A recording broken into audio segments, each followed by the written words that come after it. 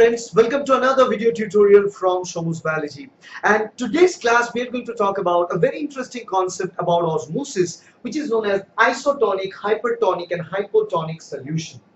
So this isotonic, hypertonic and hypotonic solution is also known as a tonicity of a solution. Okay, and tonicity is a varying. Tonicity depends on like concentration of the solute. It depends on the volume of water and many more things. So let's talk about the solution marked as isotonic, hypertonic and hypotonic.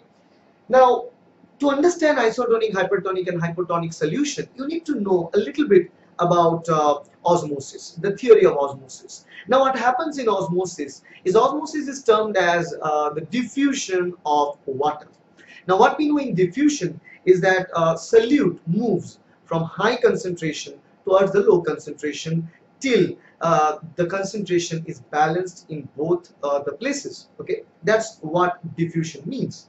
Now, while osmosis means when there is a difference in concentration in separate chambers separated by a semi-permeable membrane, in that case the water tries to move from lower concentration of solute to higher concentration of solute, so that the concentration of solute can be balanced in both the chambers. That's what osmosis is. So if you don't know about osmosis, you want to know about osmosis in details, I'll recommend you to watch my video on osmosis in this channel. I'll try to put the link in the description and the video, and you can also search that in this in YouTube as well. Now the question is, this idea of tonicity, it simply says, so let me just briefly tell you that in osmosis we know that this is the chamber separated by a semi-permeable membrane, and let's say these are the black dots we are looking are concentration. I mean, these are sugar molecules. Okay, the sugar molecules which are present in the left hand side is high than the one present in right hand side. Now the question is, this semi-permeable membrane, why semi? Because it will only allow the movement of water movement only. So as a result of which solutes cannot move. If solutes can move, then solute should have moved from high concentration to the low. So sugar should move according to diffusion. But in this case, the semi-permeable membrane prevents the sugar to move. So water can only move. So what water will do here? Water molecules start to spread, start to move from this left hand side. Let's say the water balance somewhere here. So let's say water balance were somewhere here. Same in both the occasions. Like this. Okay, this is the water level, the volume of water. Now the water start moving from this left hand side to right hand side. This is the direction of net water flow through this semi-permeable membrane, and as a result of which what happens, the volume of water decreases in this side while the volume of water increases is this side. So as a result of which what happens, the amount of sugar molecules per water decreases. Okay, while the amount of sugar molecule or water increases. So concentration of sugar becomes kind of same in both the chambers. So this process of water movement continues until they reach same sugar concentration in both the chambers. That is osmosis. Now the question is, osmosis is the phenomena which causes the delivery or movement of water from the low concentration towards the high concentration of the solute. Now, tonicity is again a phenomena which actually regulates the net movement of water. So, tonicity regulates in which direction the water will move. Okay. For example, in the same chamber, let's assume that in the same situation we have a chamber, and in the chamber we put, let's say this is the chamber, and in this chamber we are putting, let's say this is sugar solution in there. Okay. Sugar solution, and in the sugar solution we actually place a cell, let's say RBC, red blood cell. We put red blood cell in there, and the situation can be one, this second one, let me draw another vessel here, again pure water, and what we put again, RBC. Okay, And okay, so these are the two situations we'll be talking now. So think about it. In both occasions, in one case we put RBC in a pure water, in another occasion we put RBC in a sugar solution. Now the question is, in both these occasions, which direction the water flow? Whether the water flow inside the RBC or the water will flow out of the RBC. Now, it depends on the concentration of the molecule that we are actually looking. So the concentration of sugar outside and the concentration of same sugar inside the RBC. We need both to be balanced. If both are equal, get it? If both are equal, in that case, there won't be net movement of water. That means, water will go inside of the RBC, water will also come out of the RBC. So the net amount of water goes inside the RBC and the amount of water comes out of the RBC will remain the same. Okay? In case of a solution where the concentration of sugar remains the same inside and outside. So let me first tell you this situation where the sugar concentration is same RBC as well as environment, same. If that's the case, the net movement of water becomes 0. So that means total amount of water goes in, total amount of goes out, same. So if RBC is placed in such kind of environment where the concentration of sugar in this case, or it can be concentration of any ions, it can be concentration of any salt, anything, is same. So if the concentration inside the cell remains the same as the environment outside, that solution is known as isotonic solution. So water goes in, water goes out, in and out of every single RBC, and as a result of which the RBC will remain as it is. There won't be any kind of structural changes. So this is isotonic solution. Okay. So if you put a cell in its isotonic solution, there will be net movement of water, like water will move in, water will come out. So the net going movement or outgoing movement, 0. Okay. It will not block much. Now another situation, let's say in this occasion, we put this red blood cells in pure water, and what we found out is that that inside this RBC there are sugars, there are salt. So in this case the concentration of sugar is more than the concentration of sugar in the water, because water does not carry any sugar in this case. So in this case the environment has less sugar concentration. Why? So what we can write, the environment has less sugar concentration than RBC. So RBC have more sugar concentration. So in this occasion what will happen? As RBCs have more sugar than the out environment, remember the same occasion. So in this case this will be the RBC and this will be the environment. So what will happen? There will be net movement of water from the environment towards the RBC. So water start rushing inside the RBC. So net flow, I don't know whether you can see it, let me write it here. Net flow environment towards RBC. So as the water starts flowing inside the RBC, it's causing the RBC to gain a lot of water. So RBC is becoming fluffy, and the water starts creating immense pressure on the cell membrane. As RBC is an animal cell, there is no cell wall to protect it.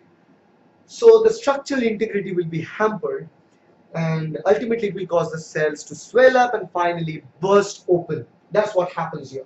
Okay, so bursting out of the RBC cell, that's what happens. So this case where the concentration of sugar is less outside the environment than inside the cell is known as hypotonic solution. Hypo means less. So hypotonic means less concentrated. So the environment is less concentrated than the cell itself. So if you place a cell in a hypotonic solution, then there is a chance of net water movement towards the cell, and ultimately it will cause the cell to burst open and it will kill the animal cell. For a plant cell, in this case the water will push very hard to this cell membrane, and the cell membrane will be pushed towards the cell wall. But as there is a very strong cell wall, plant cell can sustain the pressure. Plant becomes turgid. So this state we known as turgidity of the plants, because this pressure exerted by the membrane towards cell wall is known as turgid pressure, okay, turgor pressure.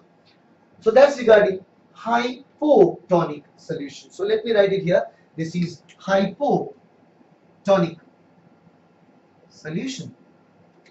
And a third occasion, let me draw a third occasion where I don't know whether you can see if I draw it here again.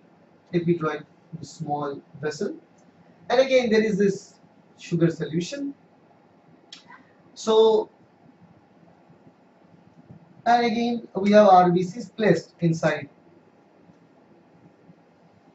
But this time hyper means more. Hypertonic means the tonicity of the environment, means the concentration of sugar or salts in the environment is more than that of inside the cell. So sugar concentration is very high outside the environment. There is also sugar inside the RBC but less. So what will happen? You know, in isotonic the concentration was same, but in this case it's not the same. So the concentration of sugar present in the environment is greater than that of in the RBC. Okay. So what will happen here? Again, as per the law of osmosis, water start to flow from the cell outside the environment. So water is moving from the cell, from red blood cell to the environment. So as water flows out, so net flow RBC to environment. So as net flow is from RBC towards environment, the water is moving out, as a result of which the RBCs lack the cellular integrity. It becomes shrinkage occurs, and the RBC will be structureless and cannot be fixed back if this process continues for certain period of time. So if you put this cell in a hypertonic solution, then water is moving out. And why water is going in, moving out in all this occasion? Because to follow the rule of osmosis, because in environment we always try to maintain same concentration. Okay, to maintain the same concentration with the help of the law of osmosis, water is moving in or out depending upon what kind of tonicity the cell is actually placed in. And we can actually measure this tonicity with the help of a term known as water potential. Now what is water potential? Water potential is known as a value that dictates the net direction of water movement, and that is actually written as a psi. Okay, we can write it down as a psi. So a psi W is the water potential. We can write it like psi P, psi S, and psi G. So you can write it like water potential equals to pressure potential plus solute potential plus gravitational potential. We can exclude gravitational here because gravitational potential is same in all these occasions because we are doing the experiment in the same place. Okay, but the pressure potential and solute potential has never become the same in every single occasion, because pressure potential means the more pressure you apply to one place, the water will move from high pressurized region to low pressurized region. And solute potential means water will always move from low solute potential towards the high solute potential, like following the rule of osmosis. So the water potential value actually tells us the net direction of water movement. See, water potential value of environment is greater than the water potential value, or which is always known as the water potential value of say RBC. So there are these three occasions. So if water potential value of environment is greater than water potential value of RBC, that means what? So water potential value is more outside, less inside. That means water will flow. So more water potential and less water potential. That means water will always flow from higher water potential regions to lower water potential region. Do not confuse it with osmosis idea. Osmosis case means when there is more solute, water will move from less solute towards more solute. That's a different case.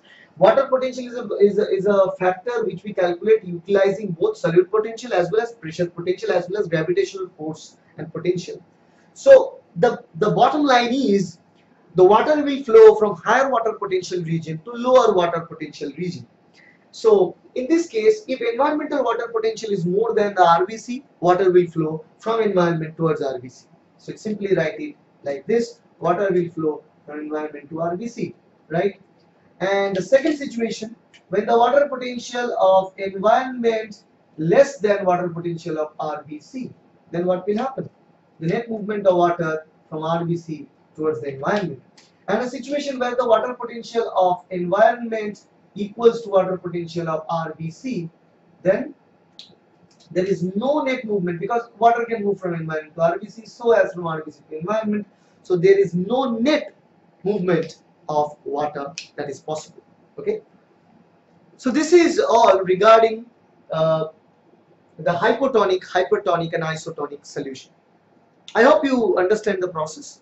If you like this video, please hit the like button, share this video with your friends, subscribe to my channel to get more and more videos like that.